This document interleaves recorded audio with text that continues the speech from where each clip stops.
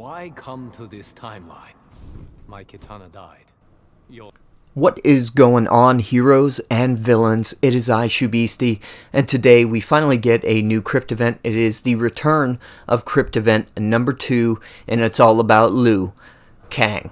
But yeah, this is a 24-hour event. Like I said, this is a returning event, the second Krypt event ever in existence, and I believe it's in the same spot it once was before, but we're just going to go into the underbelly of the Krypt to get there, and I'm speeding it along just because, you know, like, who wants to watch me run through this whole thing at, like, normal speed? You're in here to see me get to this Krypt event, so let's get it. So once you're in the underbelly, run straight ahead, and we're going to get just behind the petrified Goro sitting on his throne, and as you can see here, the Chronica Time Vault awaits us, partially inside of another chest.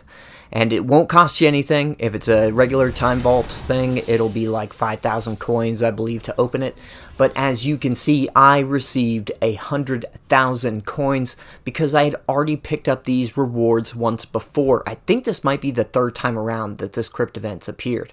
But just to show y'all on the map where we are, we started at the top, or you can see the circle circling the other circle, and we went straight down to where that X is, and yeah, that's where that vault be, baby. So let's take a look at this gear. The gear that you will receive if you hadn't gotten here before is the Young Justice skin and the Combatant Supreme headband. And that's what we're looking at right now, is that Combatant Supreme. Now this one is another headband. It's like Earthrealm's Defender or something. It's exactly the same, just varying color palette. So it's like a color palette swap. But as you can see, this is the full suit here on the right-hand side with the headband, with the Young Justice skin. Pretty classic looking Liu Kang in my opinion. But now let's move on into the premium shop, because we're done with that Krypt event right now, ladies and gentlemen. There's not much going on in the premium shop. Now, I will say this, previous Combat League rewards are now popping up in the premium shop now that we're not getting very many Krypt events anymore.